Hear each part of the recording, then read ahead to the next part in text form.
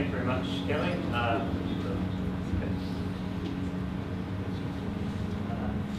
So, yeah, I'm going to be talking about how to bias the odds of open source artificial general intelligence to being friendly.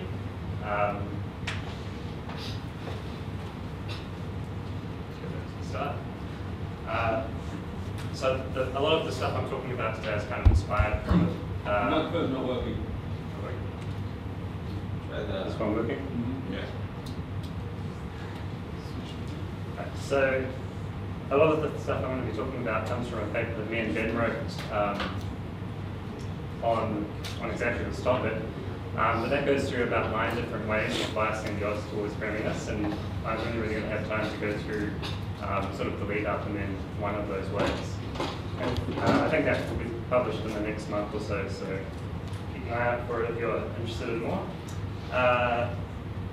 So first of all, why am I interested in this question or problem? So I've been a contributor to OpenCog since its inception in 2007.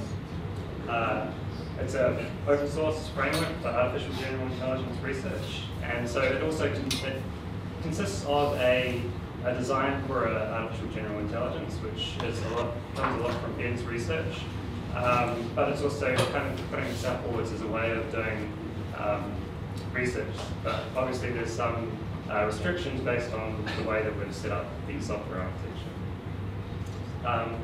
So it's open source, and it's also got a community around it. So under the OpenCog umbrella, there's not just the core framework, there's also a number of other sort of narrow AI open source projects like Relics, which is a natural language processor, and some work going into doing neural network based visual processing.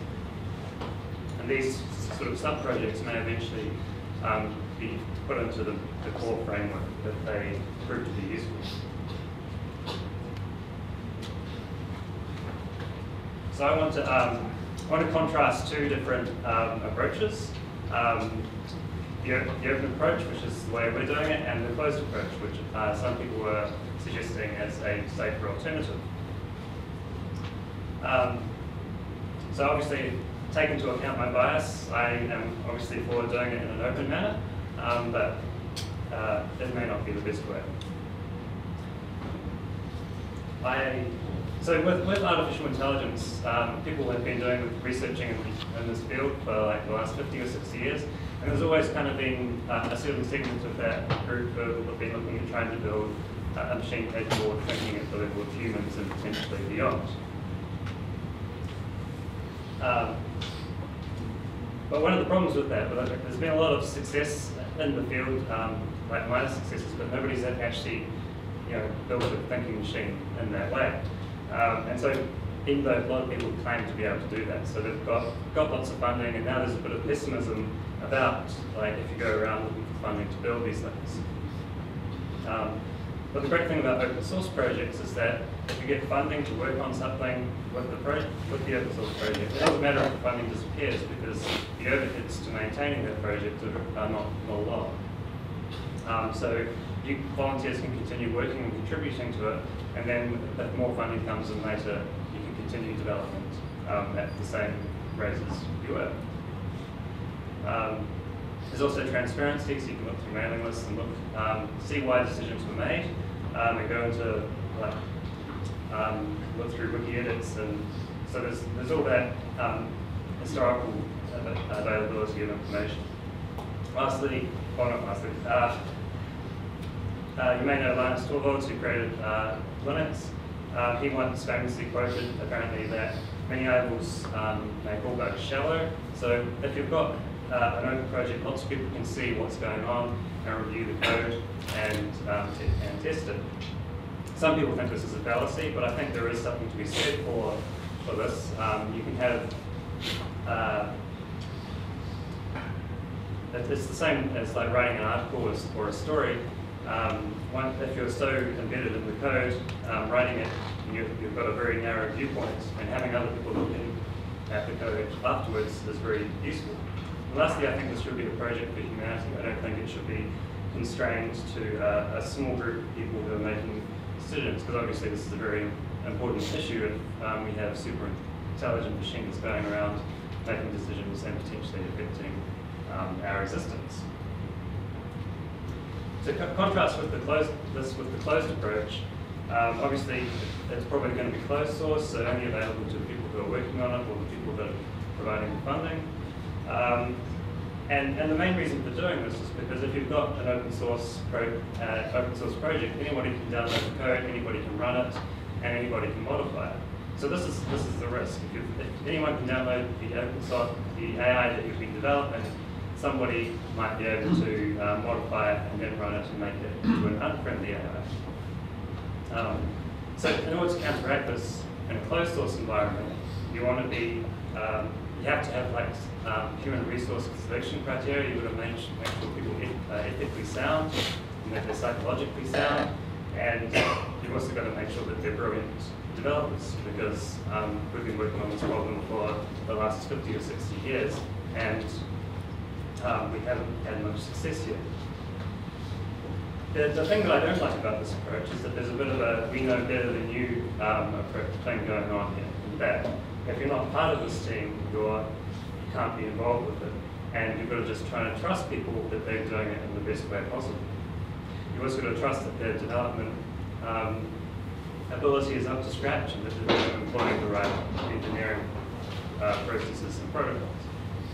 And ultimately, this is still human fallible, because anyone could come along and like use blackmail or bribes to try and get people to release this source code, especially if it seems very likely that it's going to succeed, then this could become a very real scenario. Lest you think I'm completely insane by letting people download artificial intelligence and run it themselves, I do think there is a danger to open knowledge, and it's worth acknowledging that. Like about in 2005, I think, we sequenced the 1918 influenza virus genome. And back then, you may know Ray Kurzweil. He was quite offended that people would do this, because it could lead to people using that information to release the virus out into the wild. And back in 1918, it killed millions of people, and it could have a similar effect nowadays, or lead to the development of biological weapons. And more recently, in the last, I think last week sometime, there was a news article about some people modifying the bird flu. And this usually has a 50% mortality rate of people who get infected. And with only 5 mutations, they are able to make it airborne, which it usually isn't, and much more virulent. And they want to publish this because they're academics, and their kind of livelihood is dependent on publishing papers, but also because unless that knowledge is available, it's impossible for us to develop antivirals or other researchers to develop antivirals to potentially protect against this. And it's not unlikely that such a virus could come out of just natural evolution in the wild, because it's the only 5 mutations required. The risk with AI, as John mentioned, is that we want it to be friendly. We want it to be benevolent to humanity, even if it gets smarter than us and starts self-modifying its code. But there's a big question here, like, what is friendliness? It's an abstract concept that we've kind of, we probably all have our own ideas here, and trying to encode that into, just by programming it into the source code of an AI is possibly not the best idea. One attempt at an aspect of this problem was put forward by Eliezer Yudkowsky from the Singularity Institute a few years back, called Coherent Extrapolated Volition. And this is kind of dealing with the problem of how do you get the AI to determine what is the right outcome based on our desires. So I'm just going to use a quote from this paper, which is online if you want to read the whole thing, which is it's a good read. In poetic terms, our coherent extrapolated volition is I wish if we knew more, thought faster, were more the people we wish we were, had grown up farther together, where the extrapolation converges rather than diverges, where our wishes cohere rather than interfere, extrapolated as we wish they'd extrapolated, interpreted as we wish they'd interpreted. However, this kind of assumes that once we're all a little bit smarter and have more knowledge, we'll all agree on the same thing. But I don't think that's true. You can have people that are equally intelligent but believe completely different things. And this is because of having different life experience and different experience of reality. And I think that's a rational result of people having different experiences. We don't all see the same things as each other.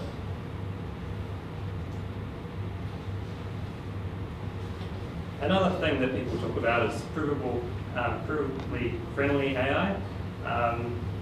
So in the same way that we can kind of prove that the infinitude of prime numbers by using Goldberg's conjecture,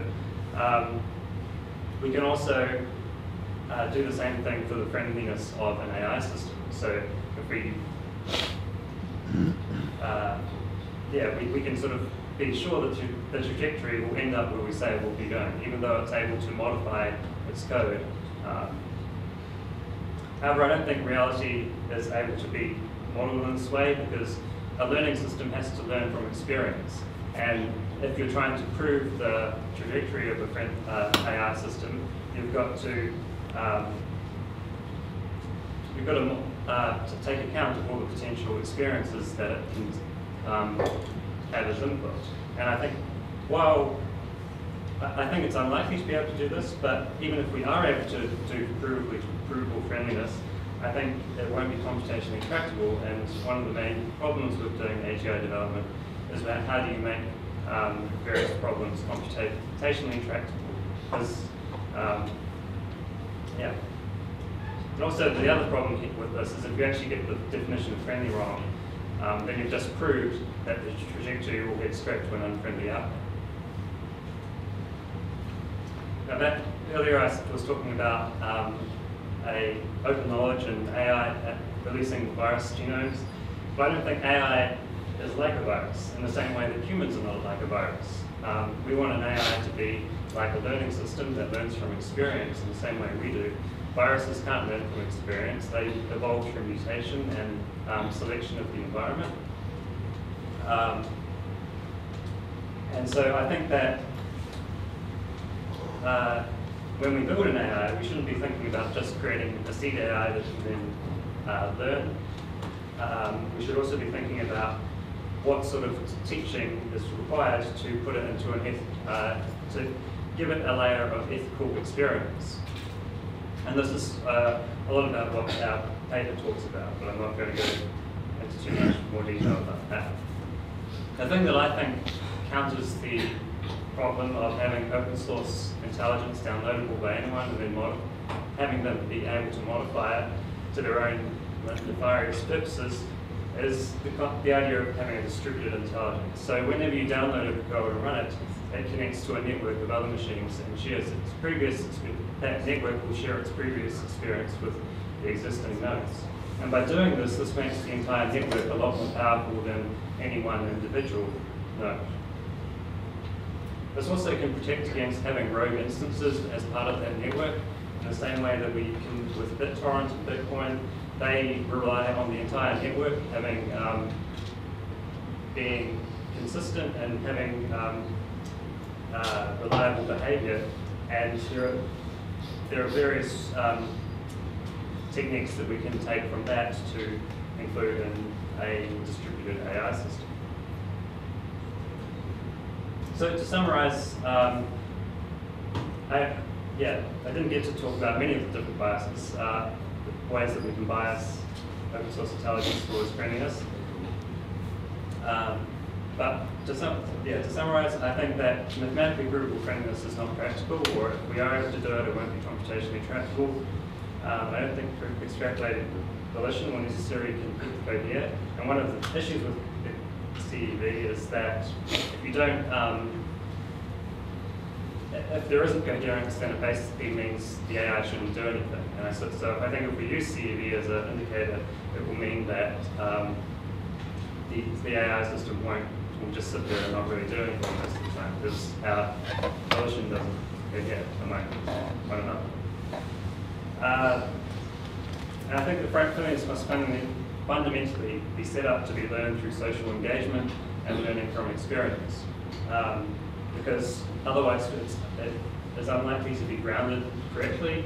If you teach it about friendliness in one sense, but there's not the right grounding to reality, then it doesn't matter if it knows all the theoretical issues of friendliness if it's not actually embedded in the way it behaves and learns.